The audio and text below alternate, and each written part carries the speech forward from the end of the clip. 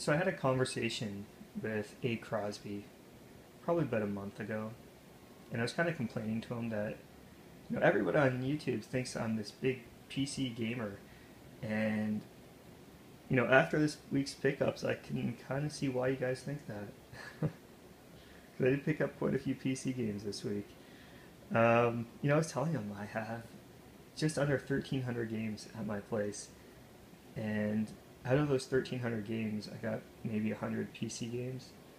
So I was really kind of questioning, like, why does everyone think I'm this big PC game collector? But like I said, after this week's pickups, I can see why. So I've actually even had people say to me, um, if I ever find a PC game out there, a big box PC game, I'll let you know. And I mean, these PC games are pretty easy to find. They're not too difficult. There are a few I am actively looking for, and it's mainly the MechWarrior games. So MechWarrior 2, 3, and 4. Um, and I'm looking for Quake 2. But other than that, I mean, I just pick them up as I come across them. Um, Usually, if you are looking for a PC game, if you're a PC game collector, you can find these at thrift stores, and they're usually cheaper than the console counterpart. And for some reason, I guess the people pricing the PC games think, okay, it's just a computer game. Well, this is a GameCube game or a PS2 game or whatever, and they undervalue the PC games. So there's actually quite a few out there that are worth a little bit of money. So keep your eyes open for those. Let's get into the finds though of the week. I went to a GameStop on half off day and picked up, first off, the Chronicles of Riddick: Escape from Butcher Bay. I have this one. Actually, all these Xbox games I already have. So I just picked it up for trade or sale. I know a lot of people look for this type of game. This was $2.50. Next up is Prince of Persia: Warrior Within. Again, $2.50. Crimson Skies, again, $2.50. Again, the reason I pick these up is I know people look for these, and I'm definitely open to trades or if someone wants to buy it off me, whatever. All of this are flawless. And that's the only reason I bought them. Next up, I picked up Super Bust-A-Move, and I'm actually a fan of Super Bust-A-Move. I was actually looking for a Bust-A-Move game too, because I used to love playing these games in the arcade, and could never find one on the console until this past week. So picked up Super Bust-A-Move on the PS2. Again, $2.50. There's a little bit of wear on the label, as you can see, but the disc and manual are flawless. So we'll try it out. Next, I didn't add, I actually picked up Dragon Ball Z Season 1, and I usually don't show this kind of thing. The reason being is it's a DVD, whatever. I actually even have the entire series of Dragon Ball Z and GT. Still kind of looking for the original Dragon Ball, but I don't know, I came across this one, and again, it was half off day. They initially wanted $20 for this thing, so half off made it 10. I know some people actively look for this. The reason I picked this up, again, it's pretty much mint condition, other than a little bit of wear on the corners. All the discs are flawless. Yeah, a great series. I definitely enjoy it. I remember watching this when I was in college. A bunch of people were telling me, "Oh, you gotta start watching Dragon Ball Z, whatever, whatever." And obviously, when you're in college, you spend a lot of time studying. And I used to be up all night, either playing Commandos behind enemy lines or studying, and it's most of the time Commandos, to be honest. Around 4 a.m. Dragon Ball Z would come on, and I just started watching it because there's nothing else on, and then I got addicted to it. So that's how I got into the series. But yeah, again, I picked this up for $10. I don't know, I'll probably sell this off because I do already have it. Next up, the next lot of games anyways, I got for 30% off because I had a 30% off coupon at Value Village. So I picked up The Thing on the PS2. Don't have this one. I do plan on keeping it. and from what I hear, it's actually pretty good. And it's based, or it's kind of a sequel to the movie, I guess. So we'll see how this one is. Also picked up Twisted Metal Black. Again, I already have this one, but I know people do look for this. Next up is Prince of Persia, and this is kind of what I was talking about earlier, where they price certain games higher than others. As you can see, Prince of Persia here is $7 on the GameCube. This PS2 game is $5, and then this PC game is $4. So if you're looking for PC games, and definitely they price them so cheap just to get rid of them. But anyways, they recognize the GameCube logo here and go, oh, this must be a lot more money, and I'm going to put it at $7, whatever. But I had a 30% off coupon, so it kind of made it worth it. It's actually a really good game. I did play it. I played it on the PC, actually, to be honest with you. But I do have a PS2 version of this, and the reason I picked this up is it's actually in mint condition. So, when I had the 30% off coupon, kind of sweetened the deal, because I wouldn't pay $7 for this.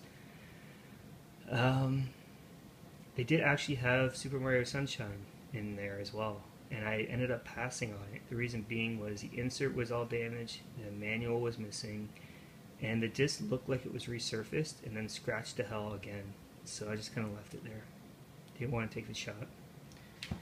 Next up, back into the PC games. Here we go. Civilization 5, Civilization Gods and Kings. I have all the Civilization, and this one kind of completes the collection. So, again, $4 a piece, minus 30%. This one here, Dungeon Siege, is actually an upgrade for me, and it's just a condition upgrade. I already have the game, but the box is pretty beat up, so I took this up, and it wasn't priced. So she asked me where I got it from, and I kind of told her where I got it from, and she said, okay, well, it's $2.99, so $2.99 minus 30%, it's sold. Next up, a big box PC game here, Myst, and I think I have this on the Sega Saturn. I'm not sure if it's the same game or not. One day I'll find out. Got this for $5 minus 30%, so $3.50.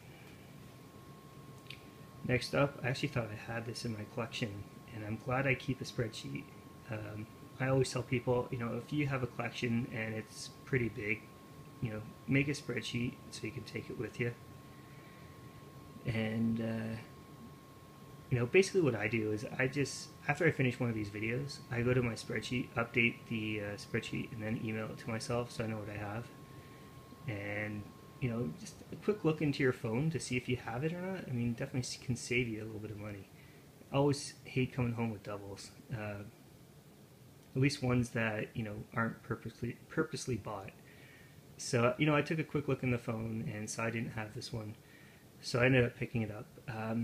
Yes, apparently someone paid $68 for this at one point. Next up, I had a Goodwill. Again, on half price day, I picked up Final Fantasy Crystal Chronicles. As a 505 price tag, they just charged me $250. So the reason I picked this up, I do have it already, but it's kind of hard to find this one, at least in my area.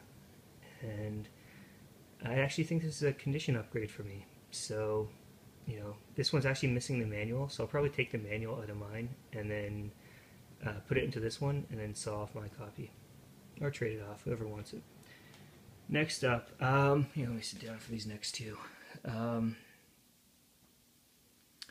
I was talking to Josh from the Game Hunters R Us, and he had mentioned, I guess a couple weeks ago, that he picked up a whole bunch of games from Target, and to go check out your Target for these deals and all that. And I told him that there's advertised deals in the flyer that are specific to a certain region of Canada. And then they also have unadvertised sales, which are basically store-wide. So it's only specific to that one store. And so if you have two, let's say, targets in your store in your area, one game may be on sale at one store and it won't be on sale at the other. So that's the case in this situation here. Um, at one target, this game was priced at $17, which is the one I picked up. I got this for 17 bucks. Meanwhile, at another's target, it was I think 49.99, and it's in the same city. So go figure. And basically, the deal is like I said, it's store wide or not store wide, store specific. And if you take that to another store and say, "Hey, I saw this at another Target. Can you match the price?" They won't do it. So it doesn't hurt hitting up as many Targets as you can to see kind of what they have. So, anyways, I picked this up for $17 plus tax. I think it came up to just over 19 bucks. And actually looking forward to this one. I've been playing the version on the PS Vita, and it's not as good as the console releases. It kind of seems like a Metroidvania kind of thing, but I was kind of looking forward to this one here. I know it didn't get the greatest of reviews and whatever, but I was looking forward to it. So I'll get to it soon, hopefully. Next up, the big purchase of the week. I got a story behind this one because... Alright, so a couple weeks ago, I had to change my GameStop Power Rewards card, or whatever it's called, because it wasn't scanning in their scanners. And it mainly because I was one of the first people to transition to the new cards here in Canada, and for some reason those cards didn't scan with their scanners, so they gave me a new card at one location, different location actually to where I pre-ordered this game here.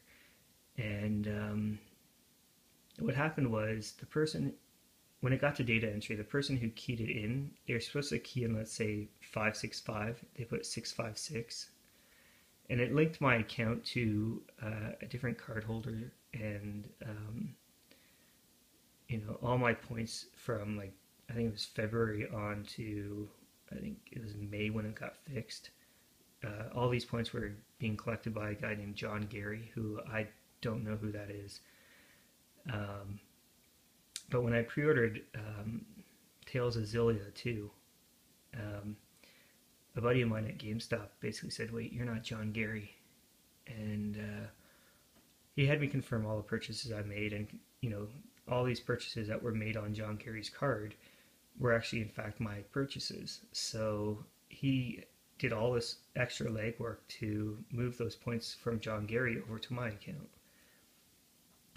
Unfortunately, at the time, I think he missed a pre-order I had under that card number, and that was for this here, Sniper Elite.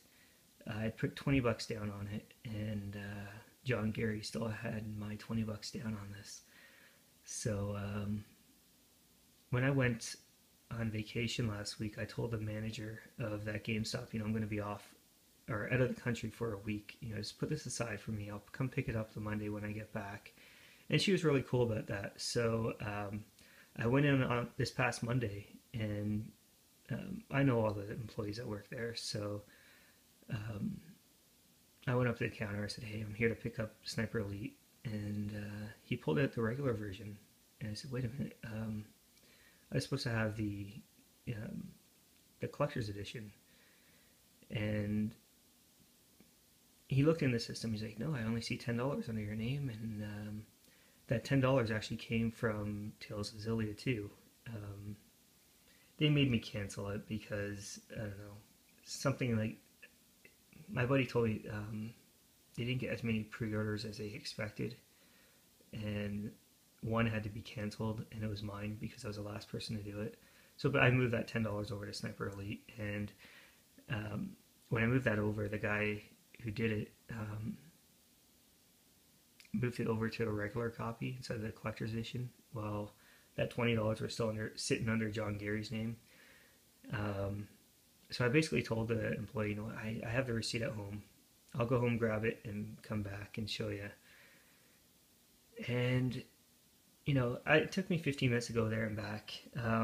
Got to the store, basically everything got sorted out.